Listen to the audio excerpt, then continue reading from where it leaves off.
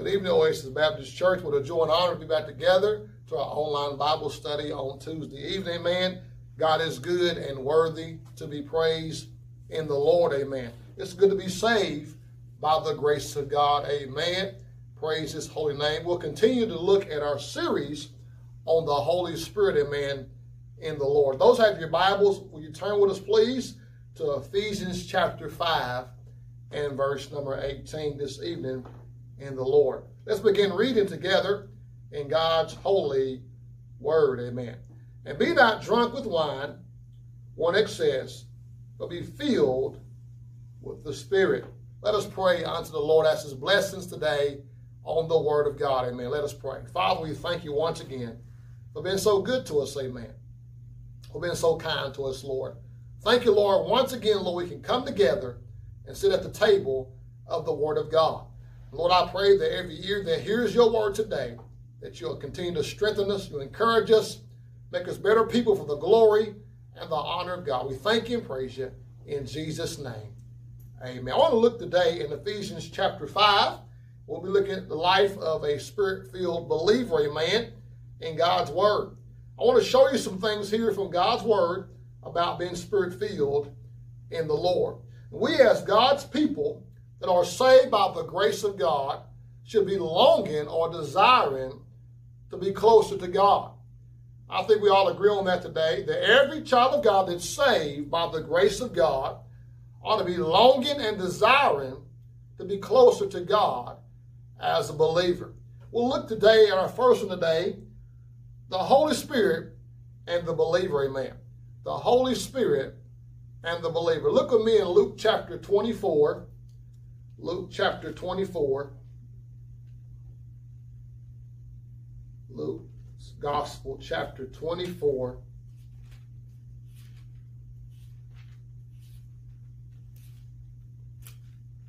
When you get there in Luke 24, look at verse number 49 of Luke 24, verse 49. And behold, I send the promise of my Father upon you. But tarry ye in the city of Jerusalem until be, excuse me again, behold, I send the promise of my Father upon you. But tarry ye in the city of Jerusalem until you be endued with power from on high. We see here from God's holy word that these disciples were to stay in Jerusalem until waiting for Pentecost, amen, from power on high. We find that on Pentecost was a time of a spring harvest festival for the Israelites. Also in the New Testament, this was a day of the Holy Spirit descending on the disciples of Jesus Christ. Let's look at Acts chapter 2 and read more about this matter of Pentecost. Acts chapter 2. Acts chapter 2. When you get there, look at verse 1 through 4. Acts chapter 2, verse 1 through 4. And when the day of Pentecost was fully come, they were all with one accord in one place. And suddenly there came a sound from heaven as a rushing mighty wind, and it filled all the house where they were sitting.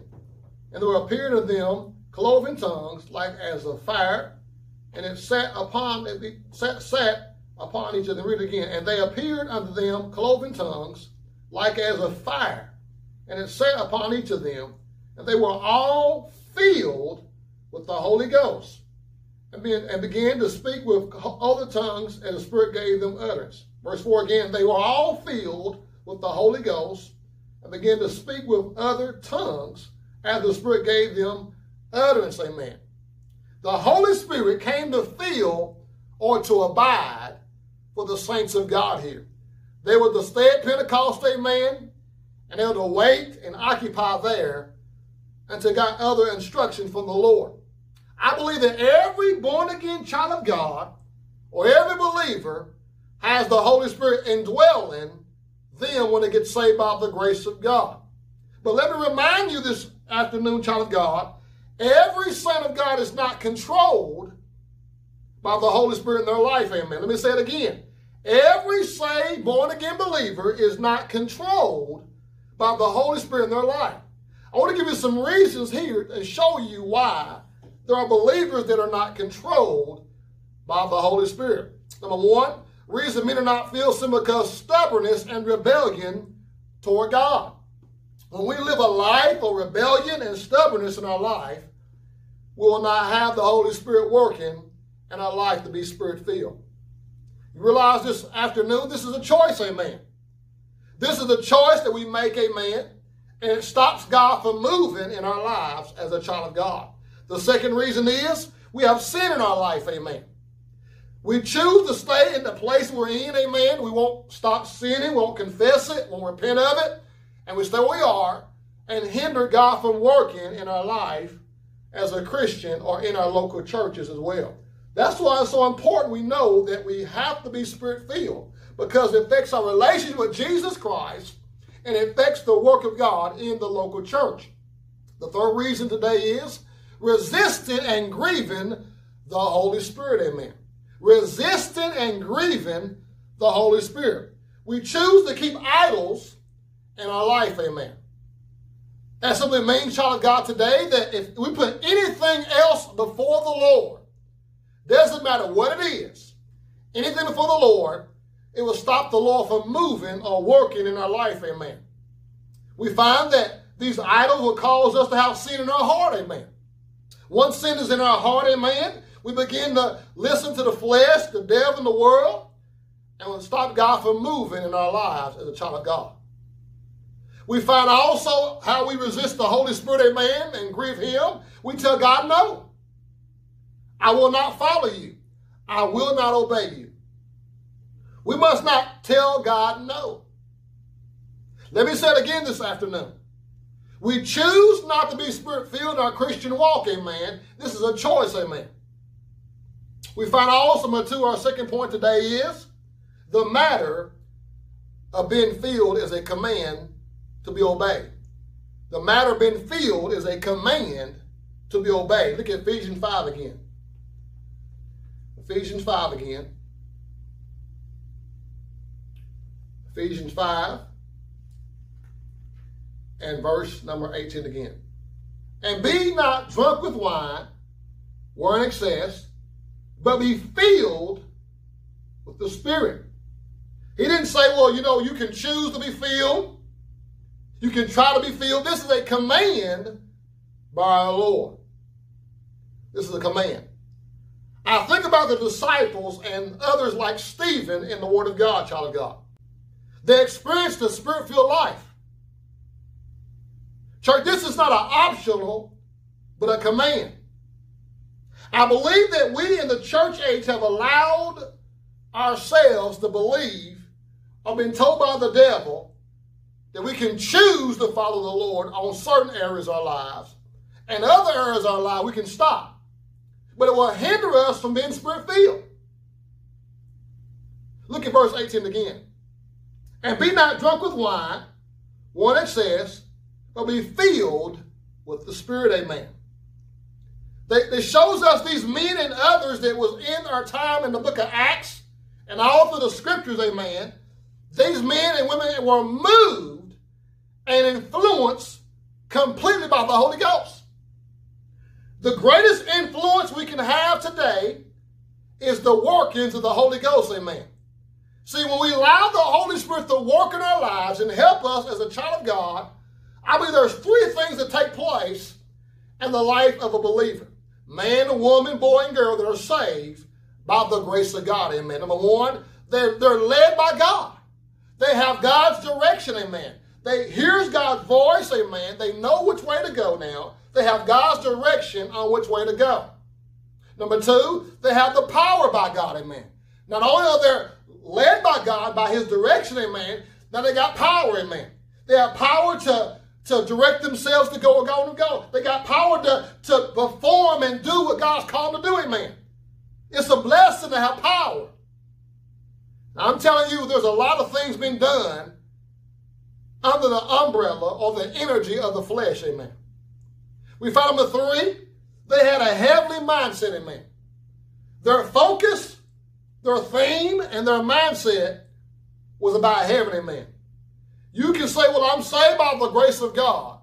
I'm born again. I'm a member of a local church and I love Jesus. But do you have the mindset from heaven, amen? And are you spirit filled? Let me say this, just like the Egyptians in Egypt always had a Nile of water flowing with refreshness of water, amen. There's nothing like the Holy Ghost of God flowing in the life of a believer, amen. Just like a river, amen, that when water flows, amen, or when we taste water, it's refreshing, amen. There's nothing sweeter and better to know that a child of God has the Holy Spirit flowing in his life, amen. This is a blessing, amen. Look at John 7 this afternoon, amen. John 7. John 7. John's Gospel, chapter 7. When you get there in John 7, look at verse 38 and 39. John 7, verse 38 and 39. He that believeth on me, as the scripture hath said, out of his belly shall flow rivers of living water.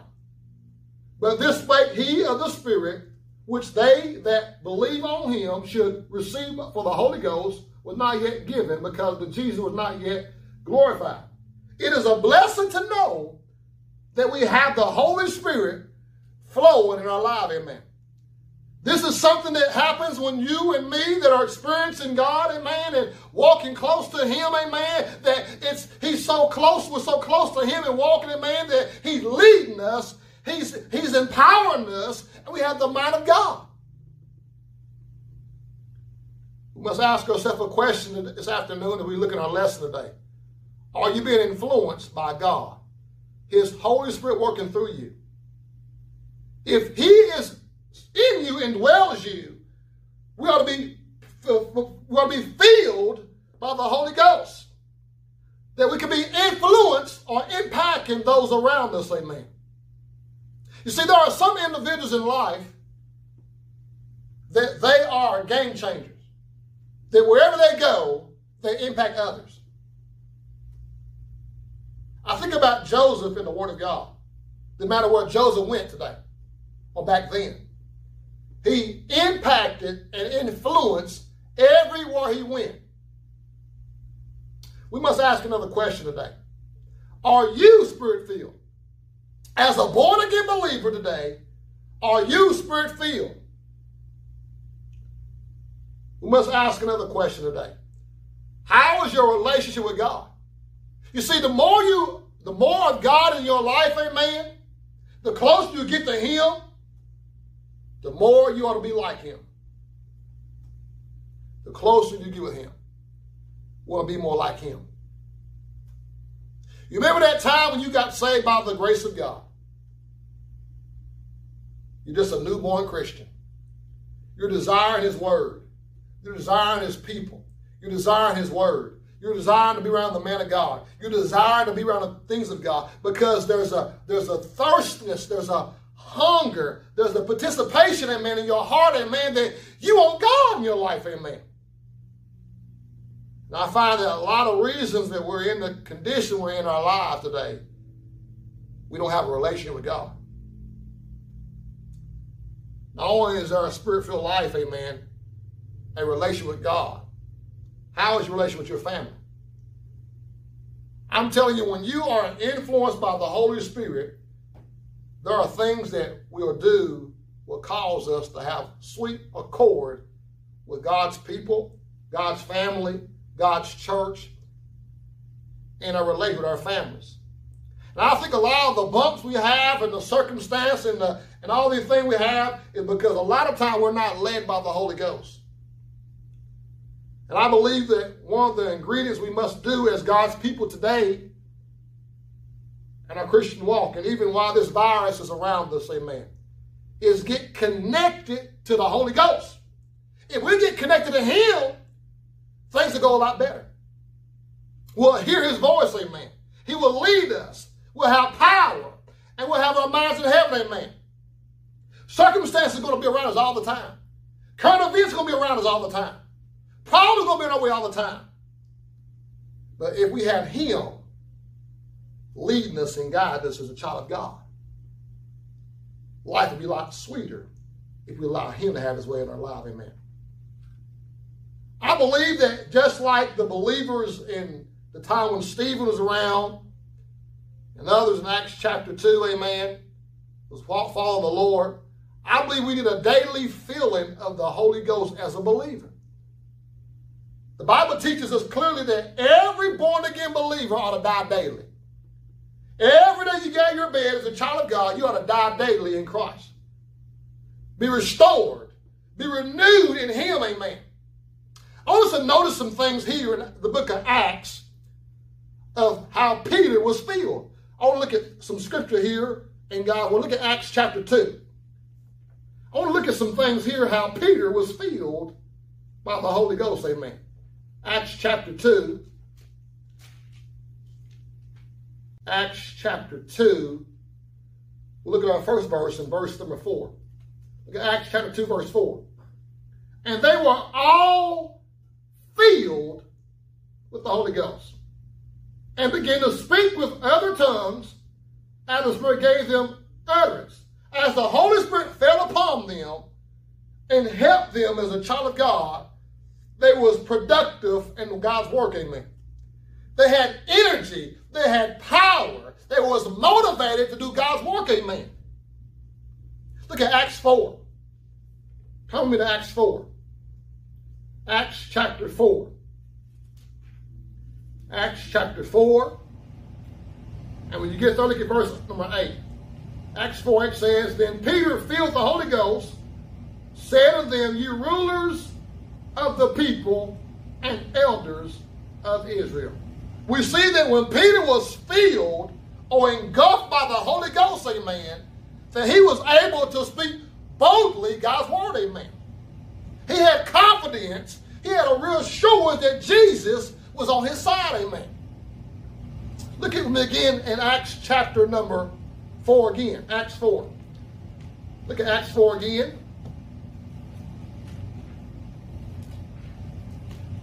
Look at verse number 31. Acts 4:31. And when they had prayed, the place was shaken. Well, they were assembled together, and they were all filled with the Holy Ghost, and they spake the word of God with boldness. You see that, child of God? That when we come together as God's people and get connected as God's people, and we'll walk with God in our relationships with Him, that we can be filled with the Holy Ghost when we pray right and we feel the Holy Ghost. The Bible says the place was shaking. The place was moving. Look at the next verse. It began to share some things about what happened there. They begin to share their things that God gave them, amen. Their food, their clothing. They had a love. I'm telling you, there's something about the love of God that once He comes inside of us, amen, He calls us to have love for others, amen, and we're filled with the Holy Ghost.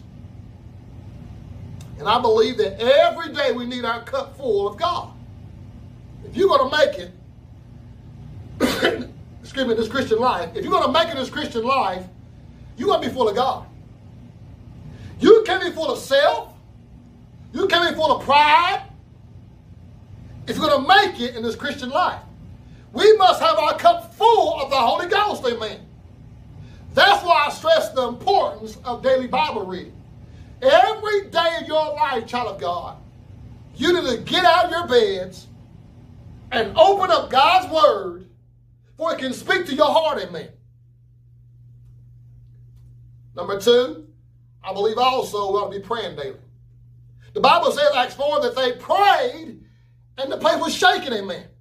You imagine when you get along with a bunch of God's people, amen, they full of the Holy Ghost, amen, and the power falls in that place, amen. It was shaking, amen. We can shake America. We can shake our communities, amen, if we're full of the Holy Ghost. I believe the third thing we ought to have in our lives when our cup is full, we ought to be part of church functions. When we really get connected back to Jesus, amen, and our relation with Him is where it ought to be, we'll get connected and functionized with the local body of believers, amen. I think right now, since we're online and using all the other things for the service of God, amen, that we ought to be participating, that we'll get together and hear his word, amen. He might feed us, we'll be hungry and thirsty for God, amen. There's something wrong with people of God that don't desire around God's people, amen.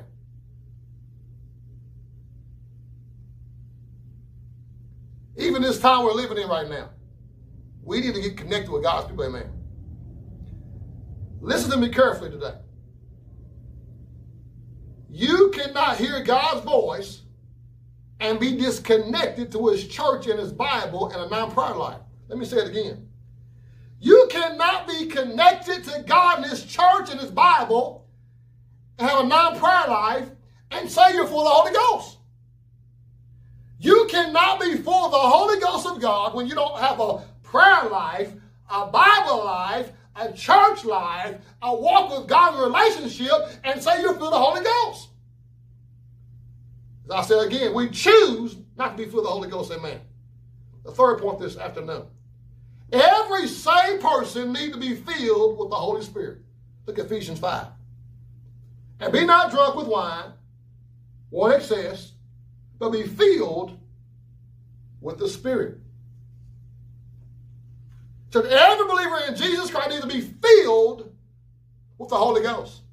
Let me name a few of those that ought to be filled, and there's others that can be filled. I believe that the preacher, the pastor, or those that are ministering the gospel ought to be filled. Fathers that are husbands ought to be filled. Mothers ought to be filled. Young people ought to be filled. Bus drivers and laborers of the Lord ought to be filled. Why is that important, amen? It is impossible to serve well as a Christian or live for God or his purpose in your life without being Spirit-filled. We cannot attain God's will unless we move out of the way and let the Holy Ghost flow through us, amen. We cannot attain his purposes, his plans for our life, amen, unless the Holy Ghost flows through us, amen. The local church needs every member to be Spirit-filled. Look at verse 18 again. And be not drunk with wine, except be filled with the Spirit. You realize this Ephesian church here is addressing these believers Paul's addressing here. See, we as believers or members of a local church are lacking to be Spirit-filled in a local church, amen. It's plaguing our churches, amen. That's why you have a lot of churches and places and even in other places, amen, that's full of strife, backbiting, jealousy, angry, and etc. Because there's members of God that are saved by the grace of God, but not sold out to God. There's many that are not sold out to God. We need the Spirit of God as a pastor, as deacons, Sunday school teachers, singers. You have those that will not join a local church. You have those that will not connect to a local body. Let me say again, when we refuse to obey Christ and obey his word, we're not Spirit-filled. Everybody who's a part of the church of Jesus Christ needs to be filled with the Holy Ghost, amen. Let's move a little farther today. The world expects believers to be Spirit-filled. Look at Ephesians 5:18 again. And be not drunk with wine or excess, but be filled with the Spirit. We find that Paul was addressing here that there's two comparisons. He talked about Spirit-filled, and there's others that was excess drinking, amen, or drunk, amen. We got to remember one thing. The world is full of sinners that are lost without Christ. And they will look at the way you walk before God, amen. They'll scrutinize your walk, amen. They'll scrutinize your talk, amen. There are those that are outside the confines of the will of God and the ways of God that are looking at your life, amen, as a Christian. Number two, we have a Christian walk is toward our fellow man. We ought to live a life that is influencing and impacting our fellow man, our fellow neighbors, amen. That'll know that you're a Christian by your conversation, by your lifestyle, the way you carry yourself, amen, that you love Jesus, amen. And I believe we cannot impact or influence a community or a world or our family members unless we're controlled by the Holy Ghost. Without the Holy Ghost, we cannot do these things. The condition of being filled with the Holy Ghost, child of God, is, number one, there must be a confession and forsaking of sin. How many to Psalm 66? The condition is today for our child of God to have the Holy Ghost working in our life, amen, is confession and forsaking of sin. Psalm 66, amen. Psalm 66, look at verse 18. If I regard iniquity in my heart, the Lord will not hear me.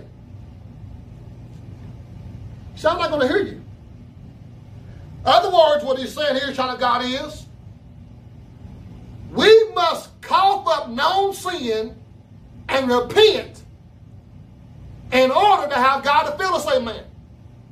God's not limited to filling us. He's not stopping to fill us, amen. But he can't fill us up and run our cup over when we allow things in our life that's stopping God from working.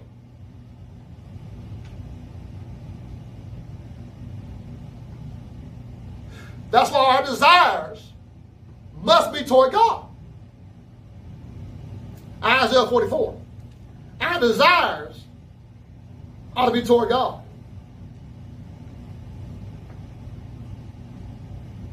Isaiah 44.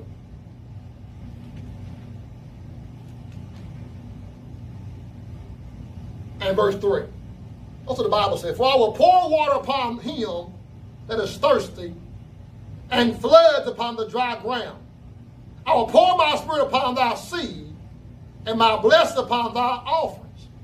God tells us in the Word of God, there must come a place in our life that Jesus Christ must be first place, amen. There has to be a place in our heart and say, you know what? I want God so much in my life. I want to have the Lord in my life today, but it's going to cost us to the place to say, he's got to be first, amen. Number two, let everything go before God. We have to let God be first in our life, and we have to let everything go before God first. And number three, you must become thirsty. Just like an oasis of water, amen, or a waterfall, amen, there has to come to a place where a man or a woman is thirsty for God, to be refreshed, to be renewed, or revived, amen. He must come to an end of himself that he's thirsty, amen. Bottom line is how bad do you want God in your life, amen? For a man to get spirit-filled, there has to be a place where I need God more than life. I need God more than friends. I need God more than anything. In other words, child of God, there's a price tag to be spirit-filled. There's a price tag to have God, to be close to him. In other words, you're going to have to be spiritual. To be spiritually minded like Christ wants to be, amen, we're going to have to change our thinking, amen, our perspective about life, amen, that he must be first in our life, amen. There is a price tag to be spirit-filled, amen. As I said earlier, there's many that will not be spirit-filled. In order to connect to the Holy Ghost, amen, there has to be another level, amen. Salvation was the beginning, amen. Coming to church, that's the beginning, amen. And I believe there's one key word we must have as a believer to be on that level that God wants us to be, amen. That's what we mean. We must get back to obeying God. So we live in a day where we say, you know what, that's not for me, that's for you. But long as we feel that way and act that way and sing that in our heart, amen, the Holy Ghost says, I can't feel you. And I believe we got to obey God. And we obey his word. And as the preacher begins to teach the word of God and preach the word of God, we have to get back to the place of obeying the preached word, amen. And as the Holy Ghost speaks, amen, we have to obey. The question that we must ask ourselves this afternoon is, are you obedient to the Holy Ghost, amen? See, we have to realize this afternoon that if we don't obey the Holy Ghost, we're not filled. The secretness of the Christian life, amen, is to get close to Christ and have his flowing inside of our life, amen, like milk and honey, amen, is a life of obedience, amen. One word, obey. Last of the blessings of being Spirit-filled. There are blessings for being Spirit-filled. Look at Acts chapter 1. There are blessings of being Spirit-filled. Acts chapter 1. Acts chapter 1, verse 8. But you shall receive the power. After that, the Holy Ghost will come upon you. And you shall be witnesses unto me both in Jerusalem, all Judea, and Samaria, and uttermost parts of the earth. There is power to be a strong witness, amen. When we're Spirit-filled in the Holy Ghost, amen, there is power to be a strong witness for Christ, amen. See, the more we surrender to him, the more we walk with God and love him and follow him and obey him, our witness is strong, amen, in Christ, amen. Number 2, there is power to live victorious in the Christian life, amen. When we learn this matter of being Spirit-filled, we'll be victorious as a Christian, amen.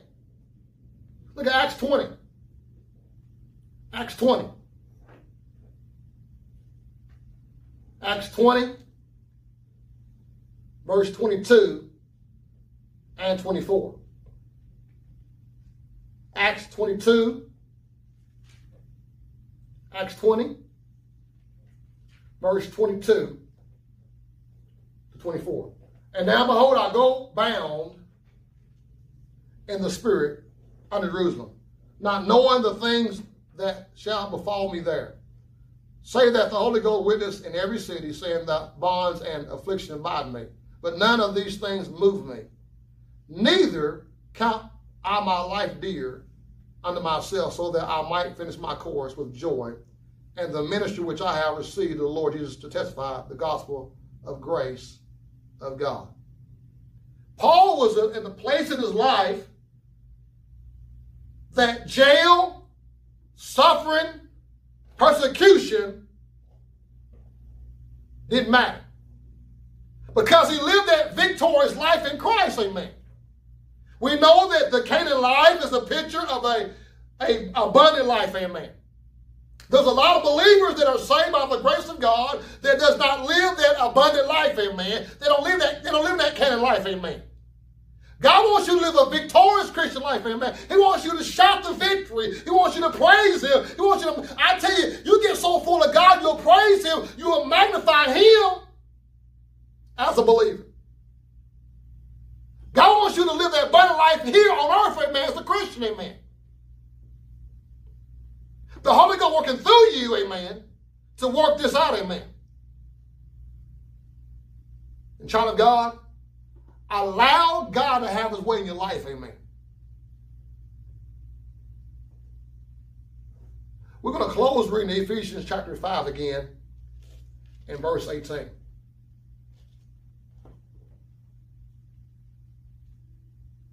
Ephesians 5